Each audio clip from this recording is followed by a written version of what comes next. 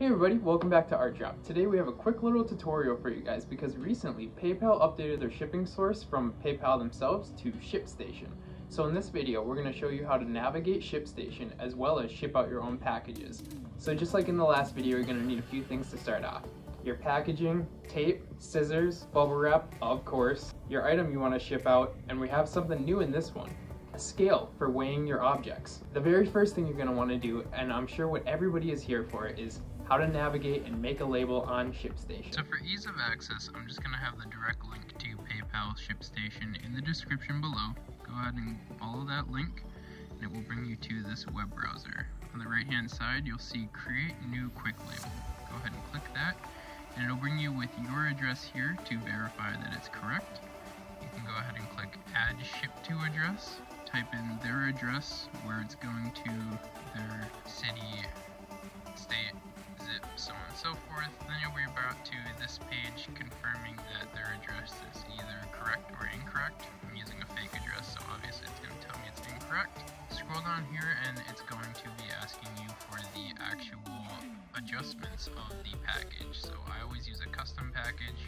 They ask you for the exact length and height.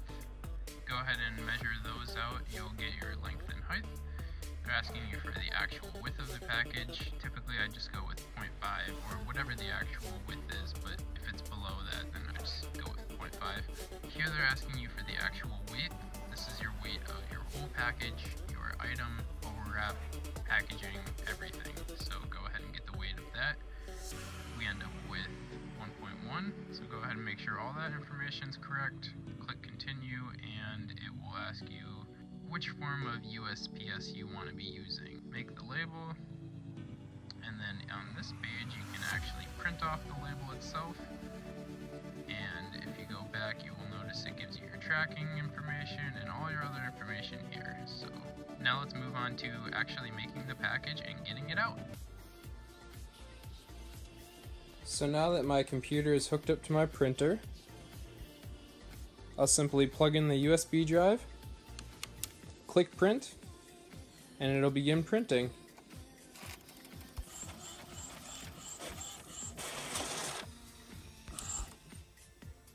And there's our shipping label. So now that you got your label printed off, all you have to do is take your item, slip it inside of your package, tape up this label, and go ahead and slap that puppy right on the package.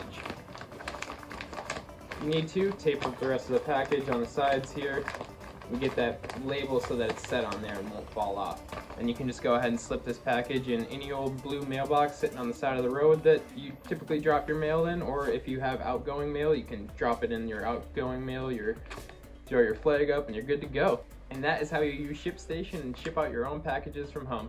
I really appreciate everybody for watching. If you want to see more videos, you can check them out here, and I will see y'all in the next one. Thanks.